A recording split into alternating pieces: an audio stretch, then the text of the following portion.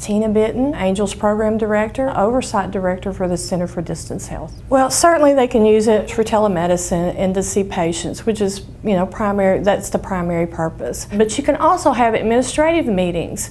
A lot of times, I know before interactive video was in my office, I would walk maybe 15 minutes across campus for meetings and 15 minutes back. And now I can stay in my office, engage in the meeting, be interactive in the meeting. I don't have to come back. I am there and I can start my next meeting. All the clinical professionals have to have continuing education to keep their licensure.